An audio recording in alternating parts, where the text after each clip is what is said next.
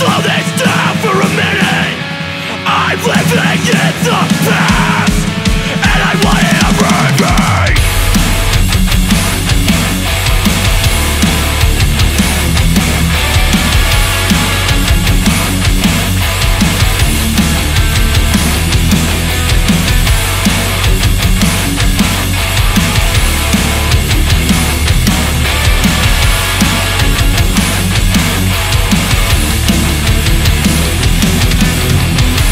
Time I look into the mirror, I start to look more and more like you, and it's scaring the shit out of me.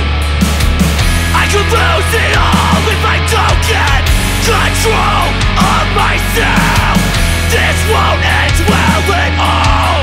This road won't carry me home. This road won't carry me home. I'm trying to turn it around, break free from the skin, to these times I'm found. Told myself it's time to change, but I'm running out. I'm trying to turn it around, break free from the skin, to these times I'm found. Told myself it's time to change, but I'm running out.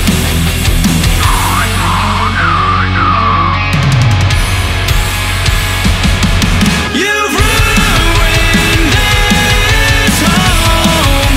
These things that I feel, I can't seem to shake this, I'll never forget the way you looked at me and you said no. And I'm feeling so alone.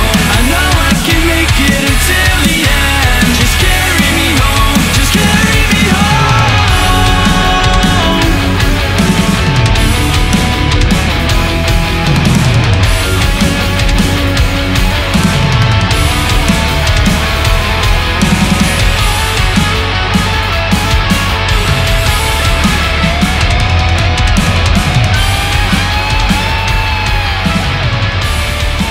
Death Metal Chronicles, episode number something, July the 1st, which is a Wednesday. Hope you guys enjoyed that band that was dismissed. They're from New Hampshire. I really enjoy their stuff. I got in contact with them on Facebook, and I think they're doing shows all throughout New Hampshire and some other northern states. I'm not sure if they're going up to Canada, to Nova Scotia or not, but if you guys have the chance to get up or down to see them, definitely check them out. They're pretty sweet. Another band that I'm really excited about is Mortal Treason. They're one of the older metalcore bands from the early 2000s that kind of defined metalcore, and I don't really know how you define them. They're just like a hardcore band, but they have a lot more death metal elements to their stuff, and they're playing in Huntsville on July the 3rd. I forget which venue that they're playing, but they're playing with some other bands. I think Phineas is going to be there. I could be wrong. And there's some other people that are going to be there that are local to Huntsville. But if you guys have a chance, check them out. I'm not sure if it was Seth or is it TJ, but one of the guys, like a professional BMXer, I think he's playing that show. A lot of the guys went on to start other bands, like War of Ages, although I don't think any of the original Mortal Treason guys are in War of Ages anymore, but they did play for that band. So there's some history within that band, and I think they've started a lot of other bands. Misery Chasin is one of them, and some other bands. They're really cool because they were in the time period of the early Under Oath starting of things, and this is where Amy Fiddler comes in as well, from Amy Fleischer from Fiddler Records, where she put out Dashboard, and she was involved in the whole Southern Florida explosion of metal. And so in that same time period, everybody was playing shows all around Huntsville, Florida, and that music scene was just ginormous. And this is where, 2003 comes around, and then you have people starting to actually do, tons and tons of shows and getting, fairly popular, and you have Under Oath completely exploding and turning into a living, breathing organism where, they're still doing shows to this day. So definitely check out Mortal Treason. I think you guys would really enjoy it. I was on artofmanliness.com, and I think it's really cool about them. They've got just different ideas about just men's shit, pretty much. Anything that has to do with being a dude, they've got some interesting ideas. And they had an article called How to Develop Situational Awareness of Jason Bourne by Brett and Kate McKay. And they were going through some of the different concepts and being situationally aware. I think it's really interesting the fact that they're bringing this to a wider audience. And for us contractors, military people, it's really important that we kind of talk about those ideas within our daily lives with the people that we know who aren't in the industry of defense and protection and shit like that. It's not normal for a person to look behind them, scan, make sure there's no one following them, you know, and keep an eye on what is around you. I was really, you know, kind of taken aback in a way because that article really went through the different ways and different philosophies of being situationally aware within your everyday life, which the average person doesn't really know about. And each of us has a different way of doing things. I know a friend of mine, he carries a SIG 226 in his back all the time, a 6 Sauer 9mm, and Jesus Christ, it's a huge weapon to me, at least, to carry around in civilian life. You know, if you don't want to, open carry, it's a pretty big weapon. But he keeps it on him 24/7. He's never without it. And I thought it was interesting because, he practices concealed carry all the time, but with a big giant weapon, which a lot of the people that I know all carry small 380s or Keltec 9mm, really small pocket guns that you can just slip in a pocket or a purse. And a lot of people do that, and it's really good for them.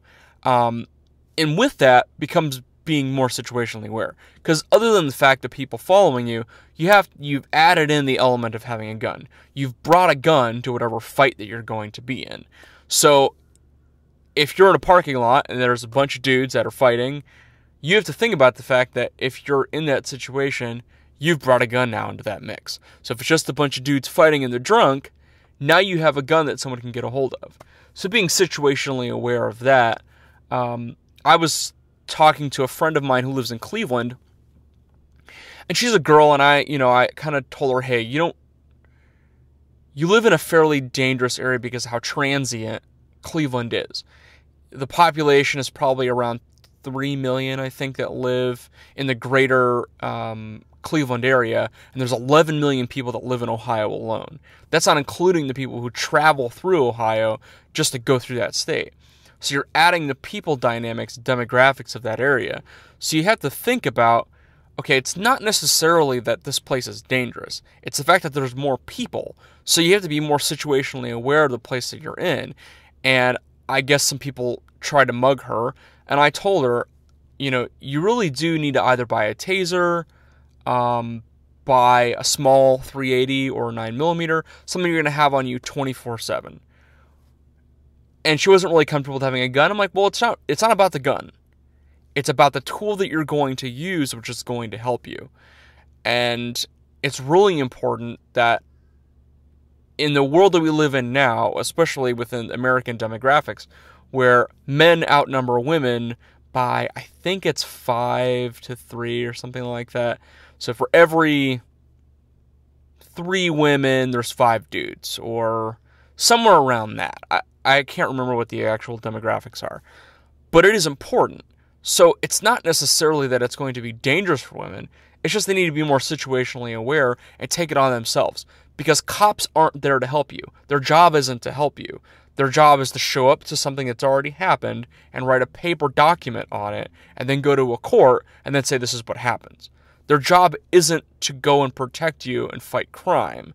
Their job is to enforce laws, because we have law enforcement officers and not offensive protection people. And for you Rangers out there, they're not out there liberating the oppressed. The police job is not to liberate the oppressed. The job is to go out and respond to things that happen and solve that problem which already started.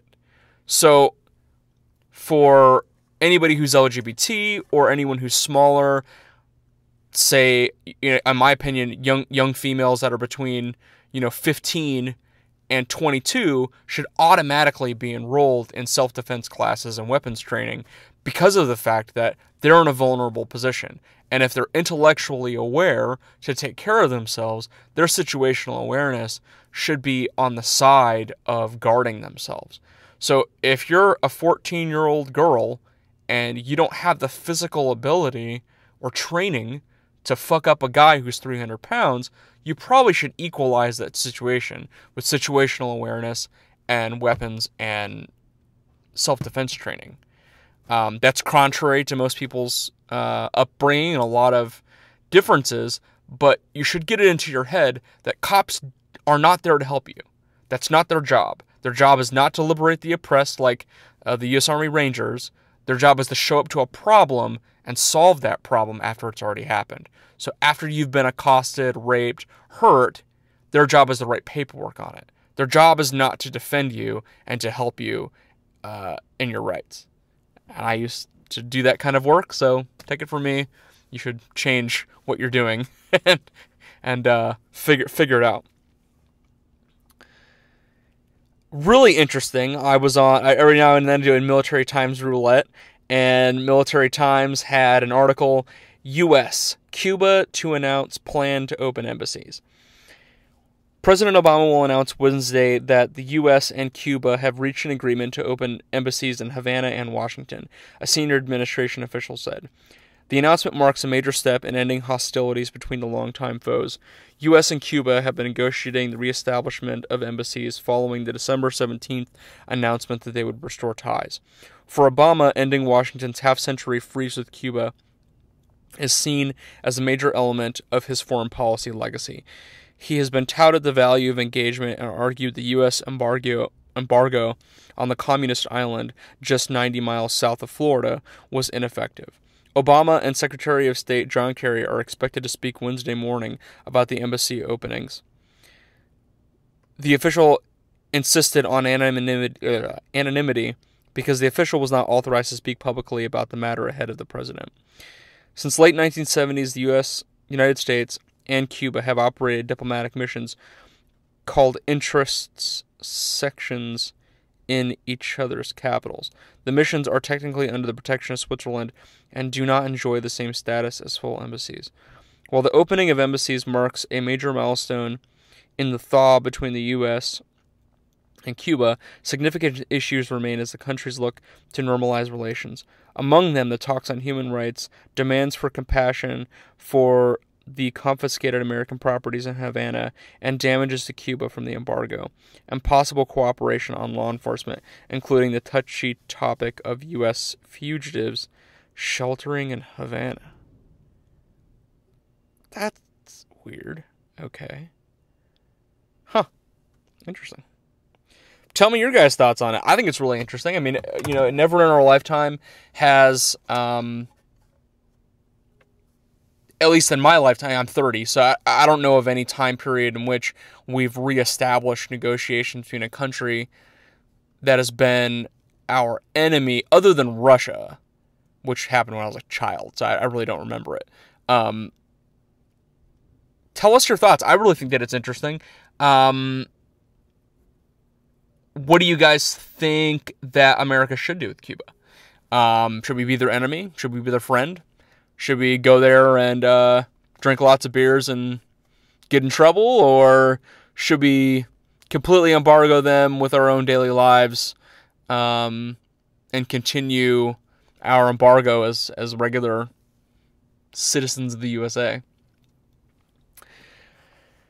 Let me know any bands that you guys have that you guys would like to hear, especially bands that are not signed. So if they're not on any music label... if you have a band that you want to feature on Death Metal Chronicles, or you want to feature on our other podcast, Sex Positive Podcast, where it's more along the lines of relationships, dating, sex positivism, stuff like that, Either or, whichever show you guys want to have your music featured on, definitely let me know. Whether it's just you and a guitar singing, or if it's a full band, just as long as you don't have a label. I don't have to deal with label people. I'm not really in that business. I've featured 1 or 2 bands that are on labels, but I'd rather not. It's just trouble in general. They don't own their music. The label owns the music, and they don't have control over it. Only a few bands I've been able to work with actually are allowed to do that. So A Great Big Pile of Leaves, they're fairly big. They're on a label, but I just talked to the guy and they gave me verbal approval for that. I think one time I played War of Ages, they're definitely on a label. Their label person didn't even get back to me. They didn't even give a shit. But it was really disrespectful to me because, I talked to the guys, but they don't actually have the approval to tell me if I can use their music. So definitely send me any bands that you guys have that you'd like to hear. Specifically, if you're on your own, definitely send it to me. You can hit me up on Facebook on the Death Metal Chronicles page, or you can email us at deathmetalchronicles@gmail.com. Please check out the rest of our podcasts, and also look into the other podcasts we have, which is Sex Positive Podcast. You can search it on YouTube. We're on SoundCloud, and you can check out our other podcasts on dating, relationships, stuff like that. We have some contributing people talking about economics of dating, another girl talking about her dating life. So definitely check that out. I hope you guys have an awesome Wednesday, and please enjoy the rest of your week. Death Metal Chronicles. This isn't me. This